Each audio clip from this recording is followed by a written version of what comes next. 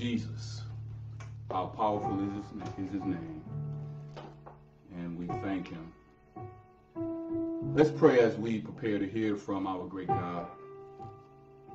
Father, we thank you so much for what you are doing in each and every one of our lives. We praise you because you are the one who sustains us through every obstacle of life. We praise you, God, because you have commissioned each and every one of your children to accomplish the goals that you've set before us in our ministries to you and to the lost and dying world. So we thank you, God, because we know that you are the one who strengthens us and causes us to be able to fulfill your will, your perfect will in our finiteness and our limitations, because you provide everything that is needed and necessary for us to do that. So Lord, as we come to your word, receiving from you the encouragement that we need to finish what we've started, God, to finish what we've started for you. So we bless your name and thank you for building us up by your word. Oh, we confess our sins as we come before you, covered by the blood of Jesus and in his righteousness. And we thank you so much for your forgiveness and your cleansing. Will you, Lord, walk us through your word, because we do need your encouragement. In Christ's name do we pray. Amen.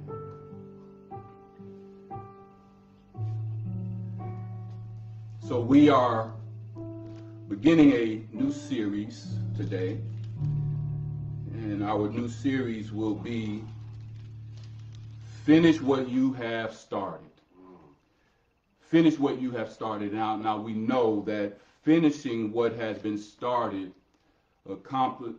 requires the power of God to be accomplished. Yes.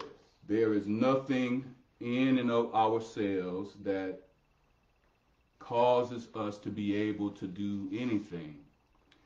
It is all God's provisions and his power that are part of his plan for us.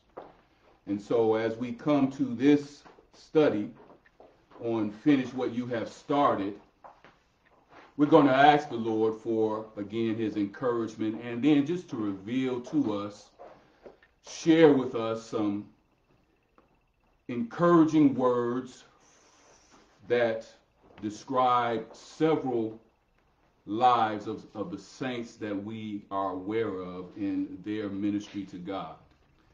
And so we are looking forward to that as we endeavor to find out what it takes to finish what we've started.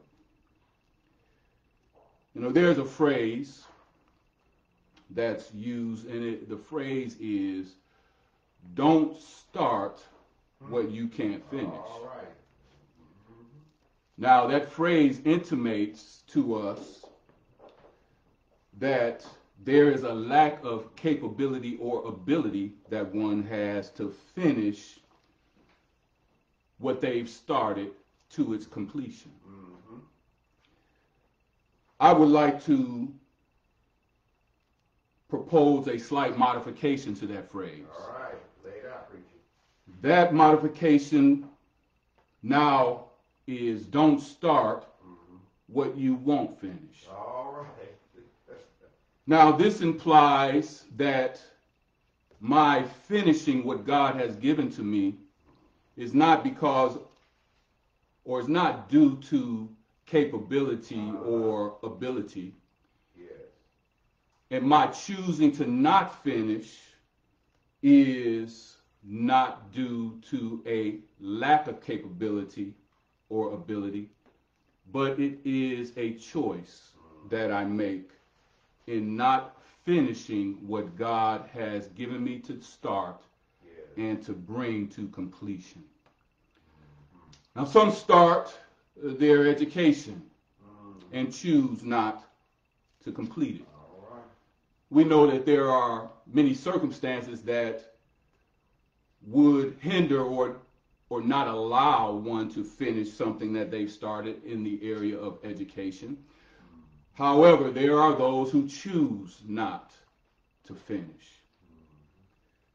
Then some men make babies and choose not to raise them. Some choose to get married and then choose not to finish or bring that marriage to completion, where we know that the Lord says that you are together till death do you part. And some start to serve Christ and choose not to serve him to completion.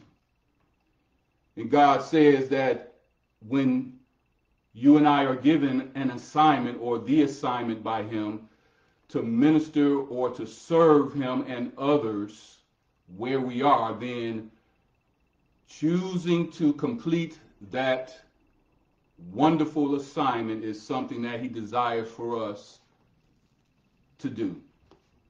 Because when we choose to complete that wonderful, wonderful assignment of his, then he empowers us and gives us everything that's needed in order for us to do that. Now, I must know and realize that I have the power availed to me by Christ Jesus. Philippians 4:13 tells us, I can do all things through Christ who strengthens me. So everything that I need in order to accomplish God's goal, everything that I need to accomplish God's assignment is availed to me by Christ, because the scripture tells us that I can accomplish these things. I can do all things through Christ who provides the strength. All right. It is not in my human capability. It's not in my human ability, because I am finite and have great limitations.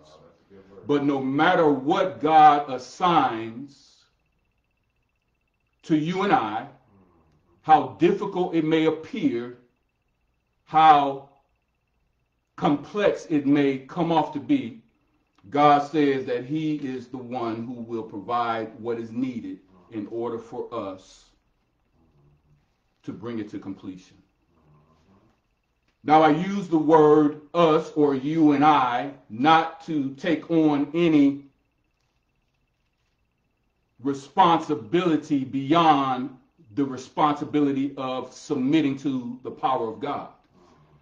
I don't want to give the impression that my success or your success or our bringing something to completion that we've started according to God's assignment is due to my capability or your capability.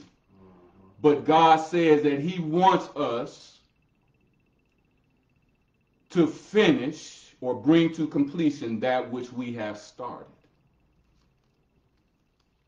And by saying that he identifies with us that we are involved, but he is the one who accomplishes all things. Yes. So let's look at the life of one today who was encouraged by God throughout his life and shares with us the beauty that is associated with doing ministry for God. The beauty that's associated with working on behalf of God. Now, I want us to remember that this duty or assignment is not just regulated to someone preaching or someone espousing on the word of God. These assignments from God run the gamut because he has placed each and every one of us in positions that touch the lives of people, that touch the lives of those who don't even know him, by various assignments, by various tasks that he's given us to do, so that we can share the gospel of life. In the book of 2 Timothy chapter 4, we are going to look at Paul's life a moment, and we're going to look at the end of Paul's life. This being the end of Paul's life, he, in the book of 2 Timothy, gives his final charge or his final encouragement to his protege, his son in the faith, young Timothy. Paul is at the end of his life, and that's going to become very apparent to us as we read the word, but he gives his final charge to Timothy, the young minister. Now, he tells Timothy that there should be a commitment from him to preach God's word no matter what the situation is, and no matter who his audience is.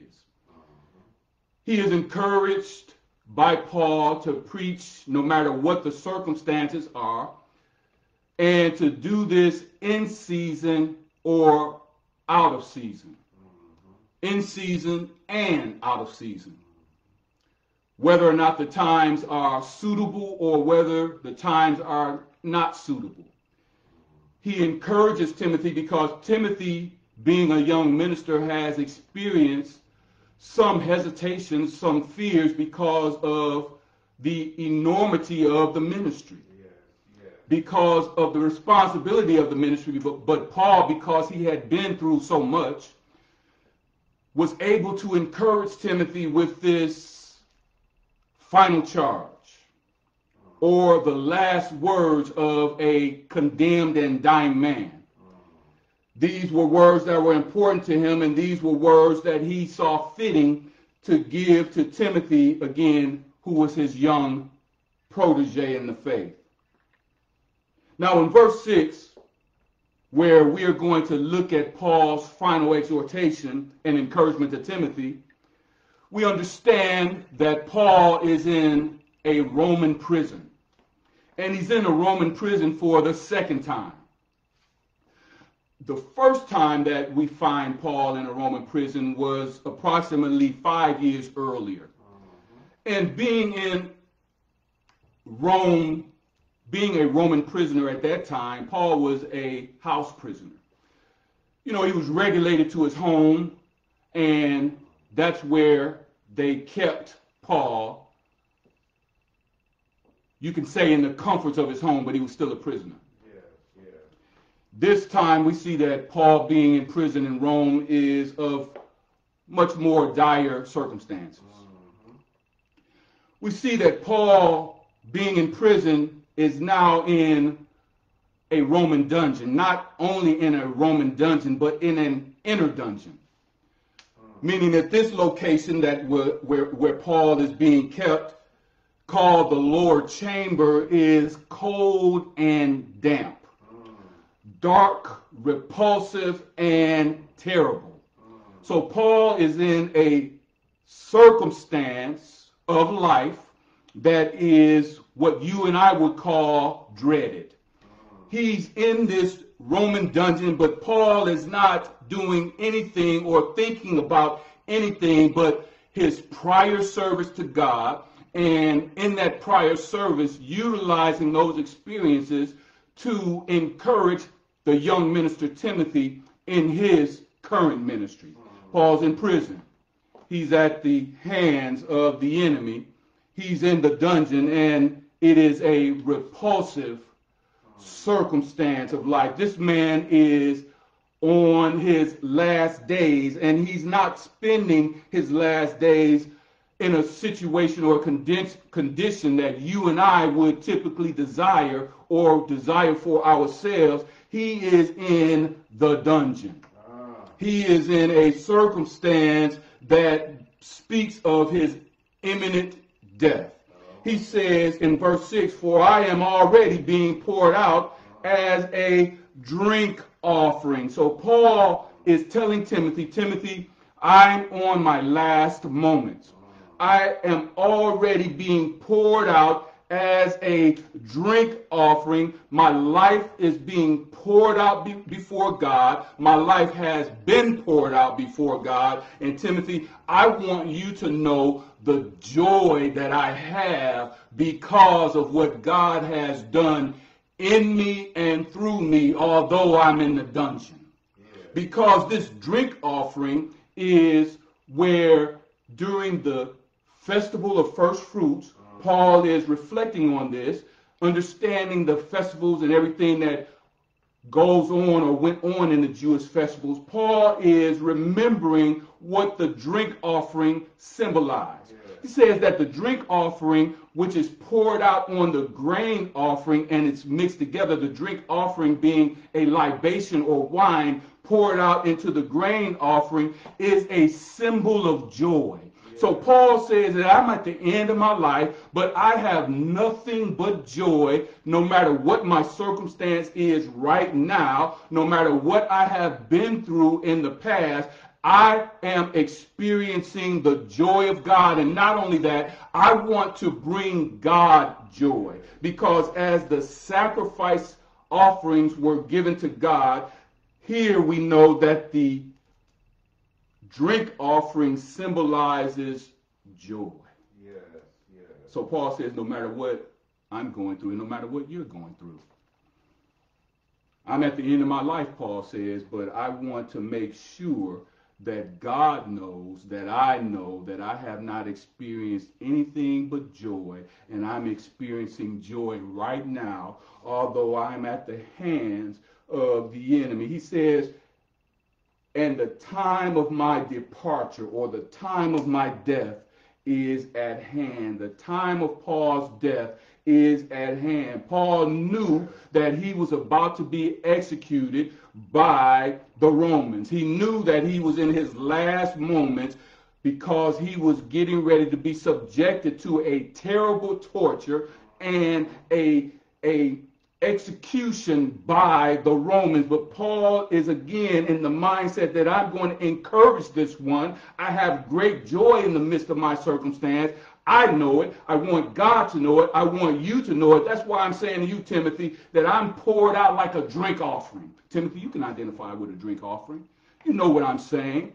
Paul tells us to understand what he's saying, because in the midst of what he's going through, he is always desiring to please God. So Paul says further that the time of my departure is at hand, but you know what? When I depart, I'm going to be free.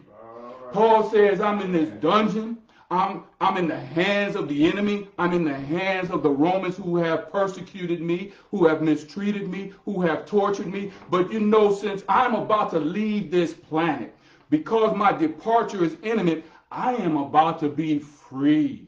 Paul says that is a note for you and I as believers, that no matter what we are going through, death is not the end. We don't have to consider death as the end, but death as the beginning of freedom. Yes. Paul says, I'm going to be free. Now, he says this with full confidence.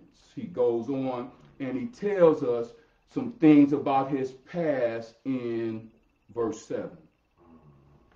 Now, Paul says that I have fought the good fight, or I have fought the fight that is worth fighting.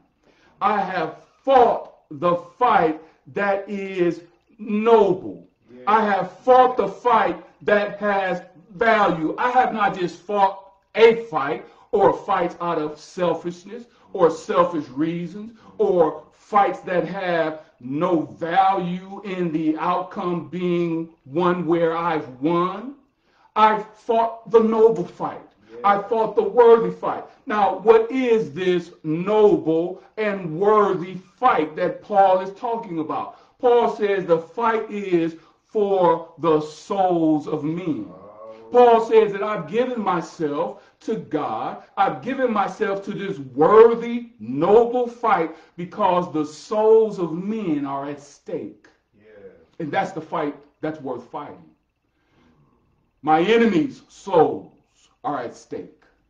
My friends' souls are at stake.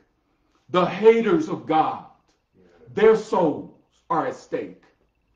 All the souls are at stake, and this is what I've been giving myself to. No matter where I am in God's assignment, my perspective is always from the vantage point that the souls are at stake.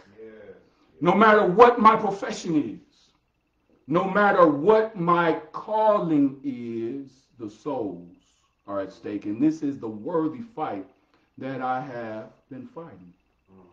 Now he says further with full confidence, he says, I have finished the race. I have finished the race. But the race has had obstacles. The race has had obstructions. The race has had difficulties, but nevertheless, I have finished the race. There's this race that's called the steeplechase. And the steeplechase race takes place over a course of 3,000 meters. And along this steeplechase, there are obstacles that have to be gotten over and through. The obstacles are in forms of hurdles.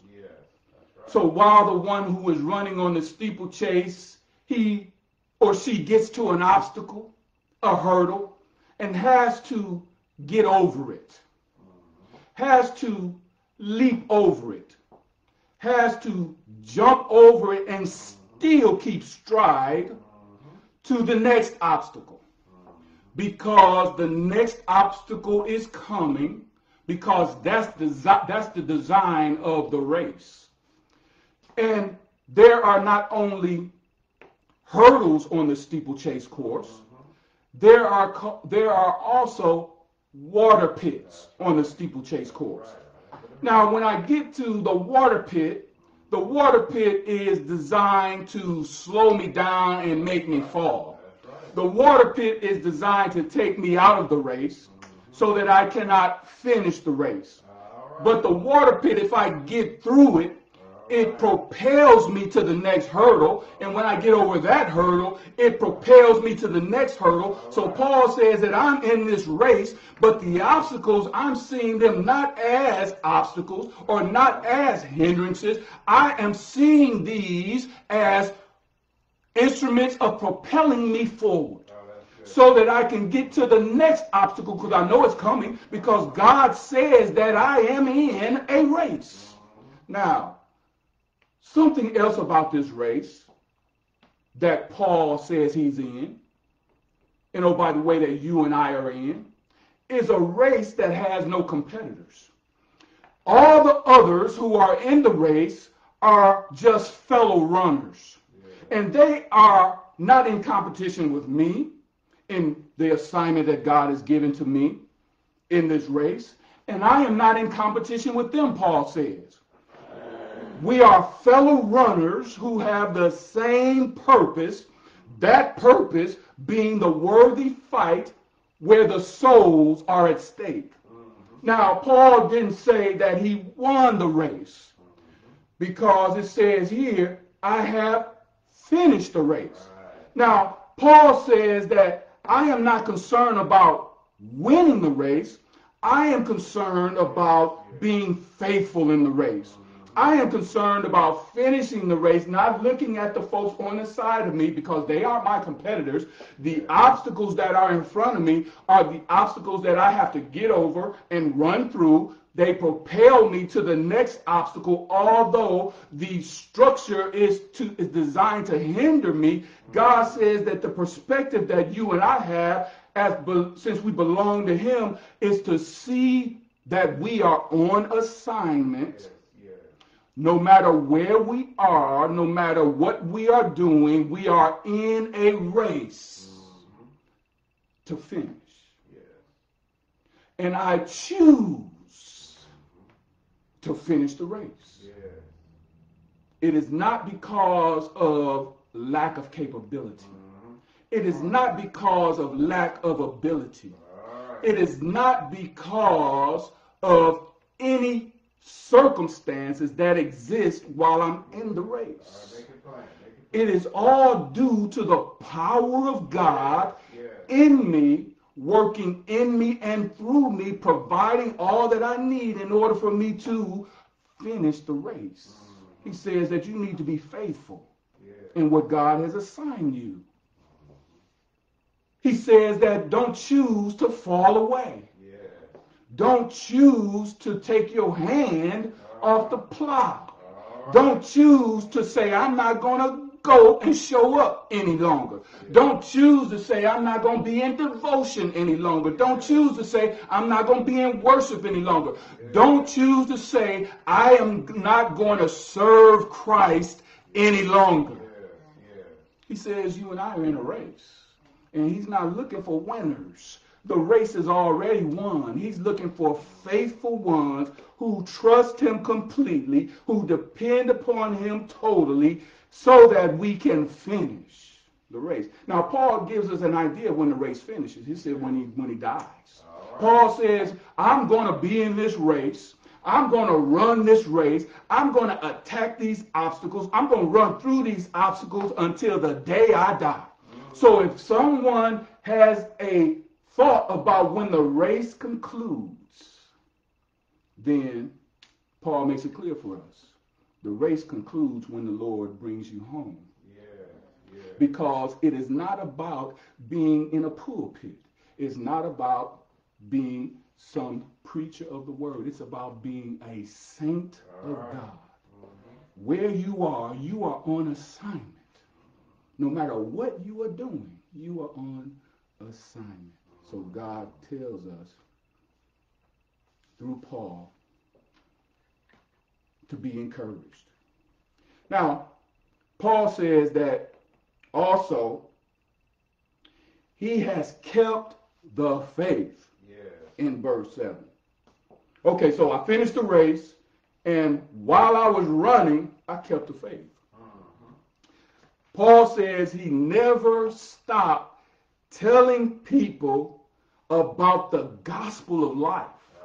He never was shaken by what's going on in the culture, who's in the White House, who is protesting, who's not protesting, whether or not I have this, whether or not they have that. Paul says the priority one, the most important thing in the entire universe, because souls are at stake, is the keeping of the faith. There is no reason or cause for the gospel of God to be minimized and not a part of the picture and the conversation that his children are having. This speaks to our Christian experience.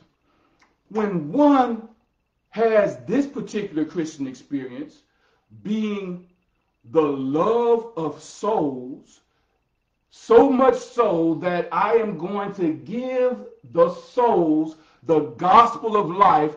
That is an experience of a Christian that validates, contributes to the validation that I belong to Christ. Because I am sharing the gospel, I am living out the gospel in the midst of a lost and dying world, no matter where I am. No matter what I'm doing. Paul says he kept the faith. Now, Paul goes on and he tells us that he looks to his future. Now, Paul in the dungeon. Paul about to be executed. Why are you, Paul, looking to the future? Paul, according to man's definition, you have no future. According to man's perspective, you have no future. You on death row, Paul. Ain't nothing left for you. You about to be dead and gone, Paul. But Paul says, no, I have a future. And this future is what causes me to have joy.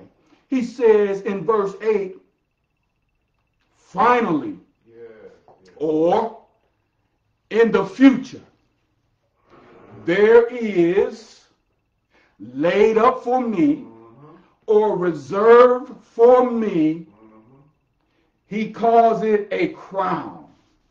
Now, this crown is given to the victor. This crown is given to the one who wins. This crown is given as a reward to that one who has finished the race. This one receives the crown because he didn't allow the obstacles to deter them. The obstacles propelled me. The obstacles have not caused me to lay down. The obstacles have caused me to stand up. Paul says that I am going to receive a crown that is laid up for me, that is reserved for me, and this crown is called the crown of righteousness. Now, Paul says, I got a future waiting for me, whether folks believe it or not. And I know I have a future waiting for me because I belong to Jesus. And I know that I have a future waiting for me because the Word of God says it. So no matter what the circumstances say, no matter what man's perspective is, I know that I have for me a crown of righteousness, which is, it says, which the Lord, the righteous judge. So now, Paul says that he is not judged by unrighteous men because he's in the hands of the Romans. He is about to be executed by the unrighteous. So he says that those are not the folks that I'm concerned with. I'm concerned with the righteous judge. Because, see, the righteous judge knows my estate. The righteous judge knows who I am. And I know who the righteous judge is. He says the righteous judge is going to give me this crown. And the righteous judge will give me this crown on that day. Oh, there's a day coming where you and I will receive the rewards from the righteous judge. And Paul says, that's my future. That's what I'm looking forward to. That's what I know is coming. And while I'm in this dungeon is nothing. Oh, it is terrible. The dungeon is trepid. The dungeon is full of stank. The dungeon is where no one should be kept or chained and being held. The dungeon is no place for anyone, but as long as I'm in this dungeon, he says, I know who I belong to and what my future holds.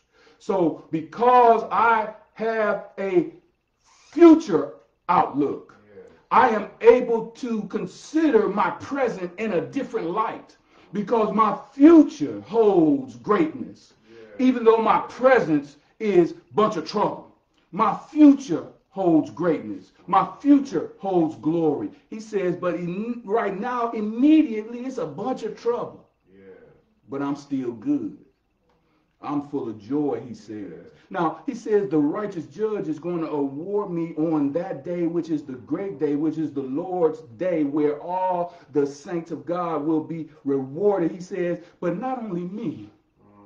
Paul is always concerned about somebody else. Paul is always concerned about other folk.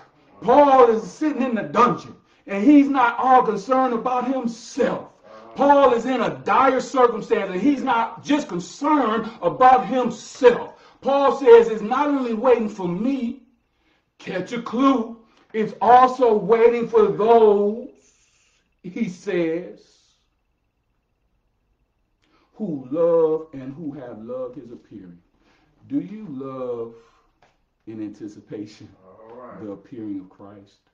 Or do you dread it? Because if you love it, then you know who you belong to. But if you dread it, you know who you belong to.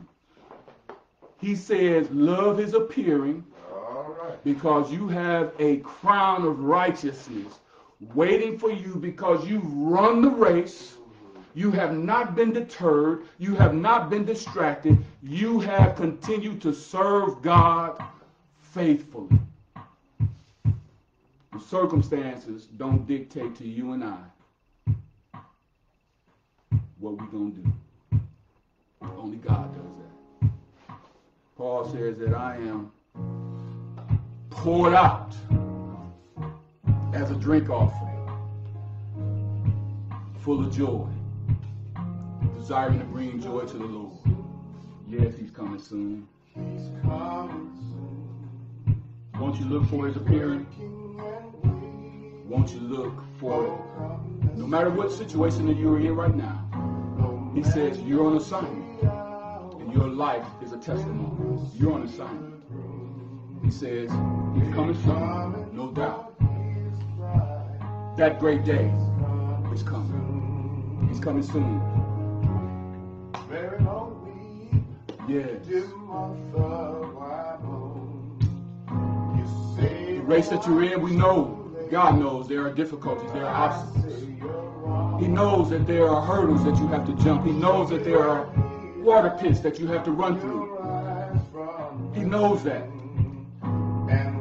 God has designed the race course. God has designed the circumstances. Paul loved God. Paul had a great ministry for God. Paul communicated the saving grace of Jesus Christ to multitudes. And he was faithful. But Paul found himself in the dungeon. He found himself in the dungeon just so that you and I could be encouraged by his testimony. God is wonderful. So whatever your condition is, it is under the mighty hand of God that you are there. Don't forget it. Don't lose sight of his coming soon. You may be wondering what it takes to be saved, Pastor Mark. I want to be the Lord's child. Not only in creation, but I want to be the Lord's child in salvation.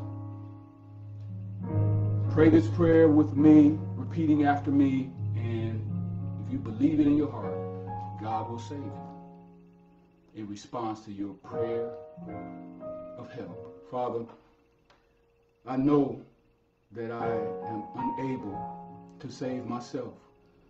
And I know that my life has been one where it has not pleased you, because there's nothing that I can do to please you, Lord.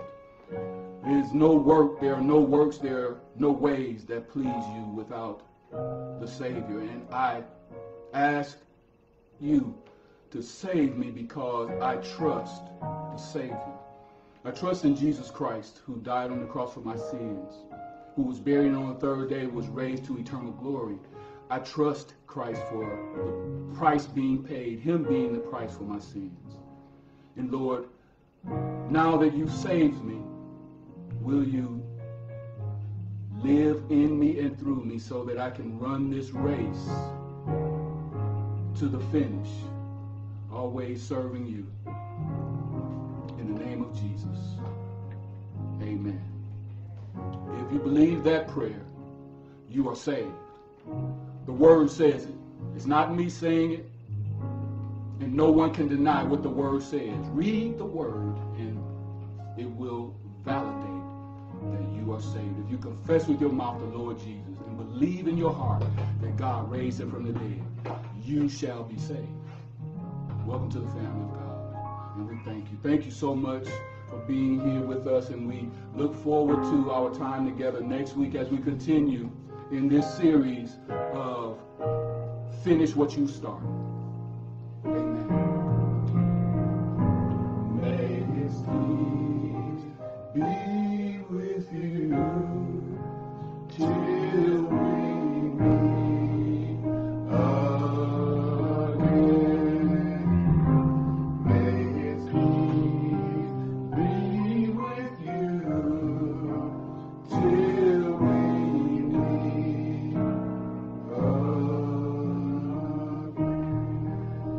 to him who is able to keep you from falling and present you faultless before the presence of his glory with exceeding joy, to the only wise God, our Savior, be glory and majesty, dominion and power both now and forever. God's people said, amen. God bless you. We love you. Blessings to you.